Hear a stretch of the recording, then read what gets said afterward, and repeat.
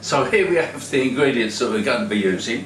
First of all, we've got a pint here of a good quality beef stock, and we've got a turnip, a swede. I have to fight my way through that one, they're difficult to cut they are. We've got some carrots, a couple of onions, and of course a piece of rolled brisket. And yeah, so we'll get these prepared and then we'll carry on with the video. Now, as you can see, I've cut the onions into quite big chunks. So here we have my slow cooker. First of all, we're going to go in with the vegetables. If they're just mixed up a little bit, that's a good thing really. Put those in. They've all been cut into quite large chunks.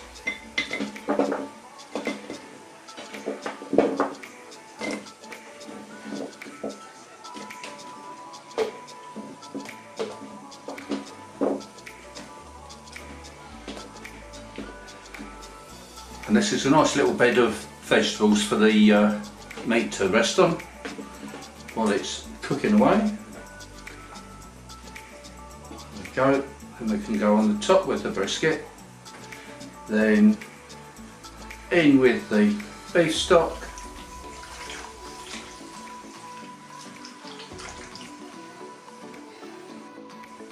on with the lid, and we're ready to go.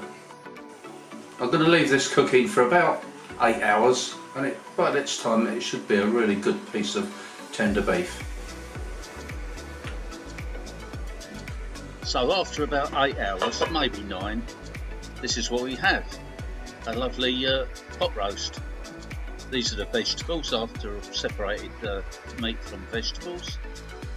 Lovely and steaming hot, ready to serve up.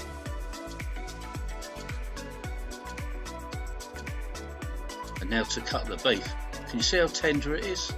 But I have to pick out all those bits of string, obviously. Don't want to serve those up and choke anybody. There we go, doesn't that look nice?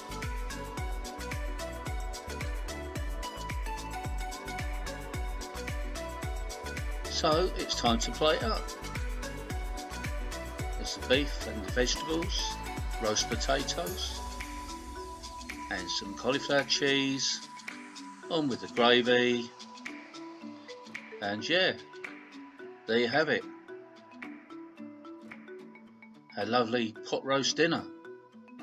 A little bit more cheese there. Thank you for watching. Please subscribe and I'll see you next time.